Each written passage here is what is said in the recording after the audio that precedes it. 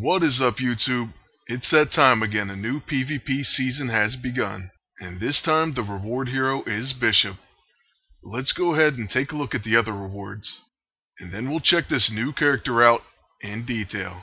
So first, like always, you get 10 gold for Gold League. For Diamond, you get the Emerald Prism. It has a buff that says, while active, beneficial effects are not removed by enemy attacks or harmful status effects. It also says gain stacking damage increase when attacking while active. And secondly, gain stacking defensive increase when hit while active. So that's a pretty interesting item. If it was quick action, it would be amazing. Next, we have the blueprint for the Tactician's Aegis armor. This armor has psychological warfare. Single target attacks have a 50% chance to apply Psychic Lock and apply Exhausted. So I like this armor, and I think it's going to be pretty promising. I look forward to using it. Now onto the Adamantium Award character, Bishop. He is a bruiser, which is really interesting to me. And he has two passives. Energy Manipulation, so he takes half damage and gains an extra turn from kinetic, energy, psychic, and elemental attacks. And he has a chance to protect and gains potential energy when he's hit by these types of attacks. Lastly, he has Run and Gun, access to future weaponry, and then it says returns to normal actions. So let's take a look at his abilities and see what they say.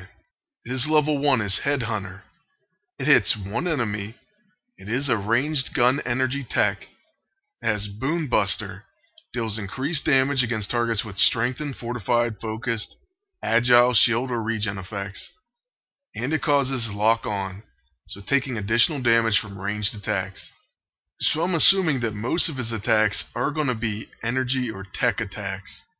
His level 2 is called Cyberkinetic Crash. It's a melee unarmed tech.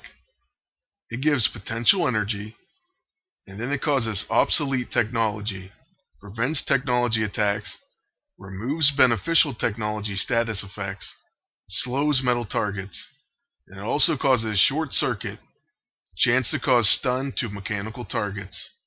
So far there's a lot of different buffs and debuffs that his abilities give. Next we have a quick action ability. It's subtle, it has locked potential, so you unlock it with potential energy.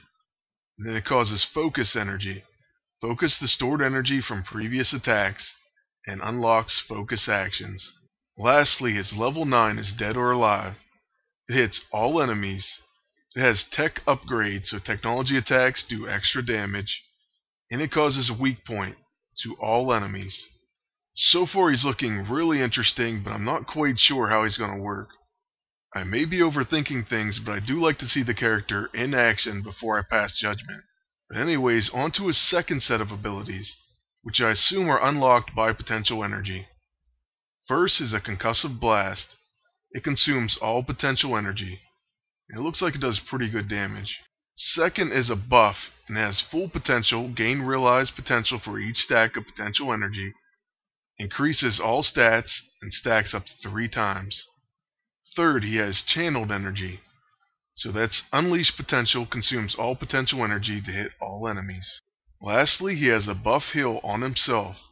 So it consumes potential energy, restores health when applied, removes harmful status effects, and restores health over time for X rounds, where X is the number of potential energy on the target. So he's definitely an interesting character, and I'm surprised that he's a bruiser. But next, we're going to briefly talk about how they added the attacking team and defending team. So here you can see you can have different armors on your agent, you can have different weapon sets, and you can even have the same character or different characters in whatever class you want. So for instance, you could have an Infiltrator Phoenix on defense and a Tactician Phoenix on offense.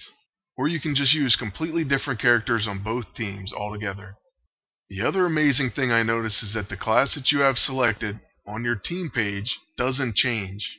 So here you see I'm getting the full blaster bonus from characters like Phoenix, even though I have Phoenix slotted in as an infiltrator in my team.